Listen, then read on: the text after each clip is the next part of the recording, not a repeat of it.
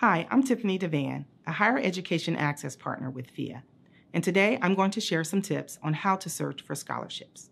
A scholarship is a form of financial aid that generally does not have to be repaid and is often referred to as gift aid. In other words, it is free money that helps students cover the cost of an education at a post-secondary school. Scholarships also help to minimize the amount a student may need to borrow in student loans. There are scholarships for everyone. Never assume that you will not qualify for a scholarship.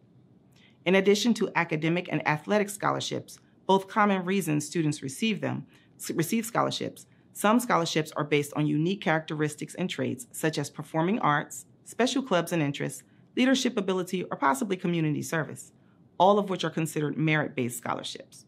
They can also be based on financial need or other criteria set by the scholarship organization. So now let's talk about where scholarships come from.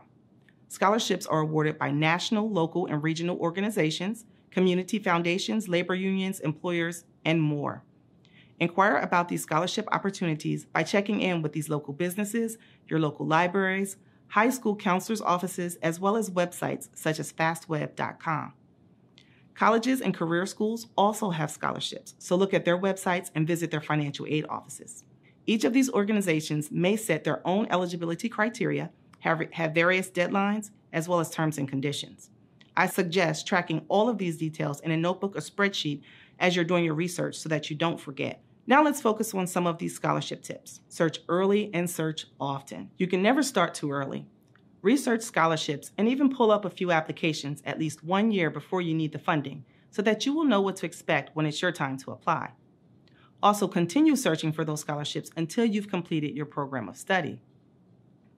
For those students who are approaching their senior year in high school or preparing to complete some scholarships, I suggest creating an academic resume, which is a 1 or 2 sheeter that organizes key information commonly asked of students completing scholarship applications. Academic resumes generally highlight the student's high school journey and includes details like their GPA, maybe honors or AP courses that they've taken. It can include extracurricular activities, awards, as well as leadership positions that the student may have held. For the students, did you perform any community service? If so, with whom and how many hours?